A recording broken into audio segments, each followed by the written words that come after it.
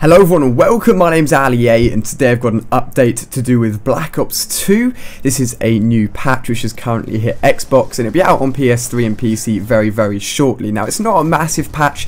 Normally we see some gun changes in this, some map changes, but that isn't the case with this patch. There's some slightly different updates. I'm going to let you know what they are. They're quite exciting and quite cool if you're a fan of this map here on screen, Nuketown 2025, and there's also some information about new titles. Now in previous Call of Duty games, each time you prestige you would unlock a new title. That wasn't the case in Black Ops 2 until this patch. They've added in new titles for every single prestige, including Master Prestige. Now if you look in the top left, I'm going to scroll through all of the new titles for you guys. You can take a look at them, see which ones you prefer, which ones you like, which ones you don't like. It's kind of annoying that they didn't add them in as soon as the game was launched, because it's quite cool sort of using these titles as you go up the ranks, and since I'm already the highest rank, I won't use pretty much all of them apart from maybe 10 and Master Prestige, because I think those two are my favourites. 10 probably looking the coolest actually, with a little blue glow around it. It matches my emblem as well, so I like that one a lot. But those are all of the new titles on screen, and of course each time you prestige you'll unlock that. That's been added in the new patch, and alongside that the Nuketown 2025 multiplayer map is now available within every single playlist, and it will appear randomly just the same as any other map.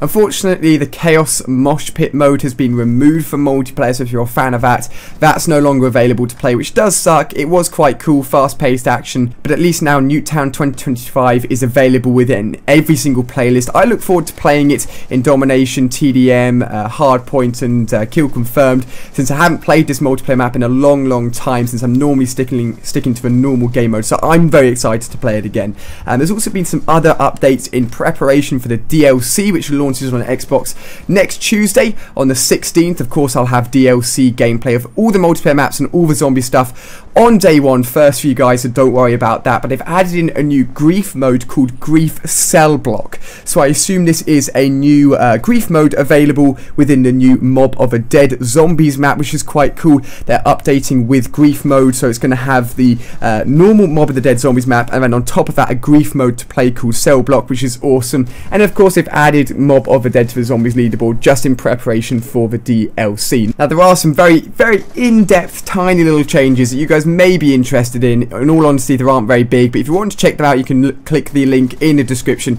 and there'll be a full list to all of the updates. But hopefully you guys have enjoyed this video. Let me know if you're excited to play Nuketown 2025 within the normal game modes, or whether or not you would have rather have kept the Chaos Mosh Pit, because I know a lot of you guys will have been fans of that. And let me know which of the titles is your favourite. Just leave a comment down below with the prestige and number. Personally, I'm going to go with 10. I'm not going to lie. 10 looks pretty damn awesome. I think I'm going to be using that quite a lot for the next week or so. But thank you very much for watching, guys. I hope you have enjoyed. There was a new Black Ops 2 live episode yesterday, which you guys have supported massively. You guys are really loving the Black Ops 2 live episode, so a big thank you for all of you guys that are supporting those episodes. You can click on screen now to check those out, including more videos, including gameplay of the new Mob of the Dead Zombies and a breakdown of absolutely everything that we saw within that video, so make sure you're not missing out on that. So thank you very much for watching, guys.